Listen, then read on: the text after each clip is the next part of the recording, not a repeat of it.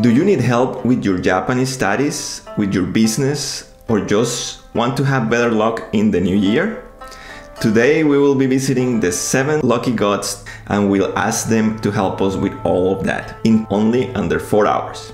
Our 3.7 kilometers pilgrimage starts at the Shirokane Takanagawa station and ends at Ryusenji. During our walk, we will be visiting 6 temples and asking favors to the 7 lucky gods. Today we are doing such a pilgrimage with the wonderful group of people from MIFA, the Meguro International Friendship Association. We arrived to meet our group by using one of the public bikes and started our walk to Kakurinji, where the god of warriors, priests and doctors is located. The name of this god is Bishamonten and he is of Hinduism origin, and when he was brought from India, the Japanese made him the guardian of the Buddhist faith. The treasures Bishamonten offers are honor, respect, and happiness. He is the protector against all evil. Sickness is also considered an evil and he protects against it. For this reason, he is a favorite among healthcare workers, and we are here to ask him to keep us healthy. We are seeing here how to properly pray at a temple. First bow, then you wake up the god, ringing the bell, you toss the coin, you clap your hands twice, and then you bow twice respectfully. Pilgrimages honoring the 7 lucky gods have been a popular way of assuring good luck in the new year. In Tokyo alone, there are 24 routes, and the oldest one is the one we are doing today through the Meguro district. We are now going to Zuishoji Temple, located just 600 meters from where we are. Zuishoji was founded in 1670, and the current building dates back to the early 19th century.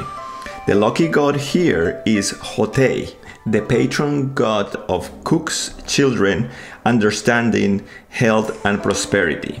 I will be asking him to allow me to continue enjoying delicious food and to be happy. Hotei is a happy god, always smiling. He carries a bag filled with treasures and will gladly bestow abundance to all who honor him. He was a Zen monk who lived over 1,000 years ago. He was an excellent speaker. He was a fortune teller and everything that he said came true. This temple has a beautiful water feature that creates a perfect reflection of the temple. This temple is unique because the ornate architecture contrasts with the simplicity of the Zen garden. You can see a large black statue of Hotei through the temple door on the far right. Now we start our 700-meter walk to Myoenji. This temple houses 2 gods. Jurojin is the god of longevity and wisdom.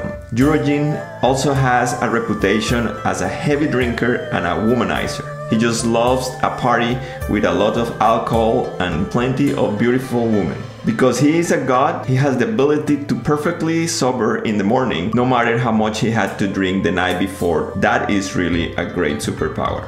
Fukurokuju's name literally means fortune, happiness, and longevity. Fukurokuju is the only god among the 7 lucky gods that has the power to revive the dead. Myoenji is a small place, therefore it is a quick stop before heading to Daienji, which is only 900 meters walk from where we are. If you are coming by train, this temple is very close to the Meguro station. Daienji was founded in 1624 and allegedly was the flashpoint of the 1772 Great Gyonin Saka fire. This temple is home of Daikoku, the god of wealth, farmers, and the kitchen. Daikoku also has the reputation of chasing away demons. For this task, he used a branch from a sacred tree in his garden. In this temple, you will also find a status of all 7 lucky gods, several other figures, and inside the temple, a life-size Buddha. Just in front of the temple, there is a statue of a seated Buddha with an interesting function, which is relieving all your pains. So next we're going to Benten. We're going to Banryuji Temple, where the deity of music and fine arts, Benten, resides. Benten is most often seen carrying a musical instrument called biwa. She came from India originally. and her name meant flowing water. Her messenger is the snake or the dragon. And Banryuji literally means the temple of the sheltered dragon. And her shrines are usually surrounded by water. Sure enough, here, Benten's shrine is encircled by a pond to the right of the main temple. This temple dated back to 1646 and it is a beautiful garden to enjoy during a nice weather day. We just were in the temple of the goddess of art, and Japanese is an art, so we prayed a lot. We prayed for our Japanese to be pera pera. Pera pera Japanese. We are now going to Ryusenjiand Temple, our last stop during this wonderful walk through the streets of Meguro. So we're arriving to Ryusenji. Ryusenji. This is where the goddess of commerce, fishermen, and good fortune resides. And his name is Ebisu. So if you've been to Tokyo, you may have seen Ebisu Station. So this is that Ebisu. Ebisu is the god of wealth and good fortune. Ebisu loves to fish, and it is said that Ebisu went fishing every chance he had. To keep Ebisu happy, merchants have a special sale in his honor once a year. It is important to clarify that where Ebisu is located is a Shinto shrine located just in front of Ryusenji, which is the temple that we are entering. Ryusenji was founded in 808, making it the oldest spot of this walk by several centuries. Ryusenji got his name from a statue of a Buddhist god called Fudo, and this statue happens to have black eyes. In Japanese, eyes is me and black is kuro, so together is Meguro. That's why this temple is also known as Meguro Fudo, and from the temple the Meguro city gets its name, Meguro.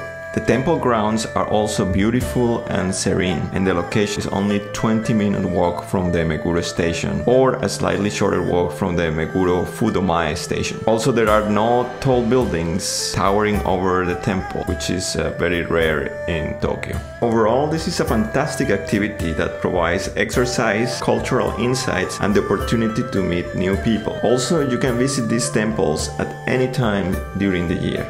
I hope you have enjoyed.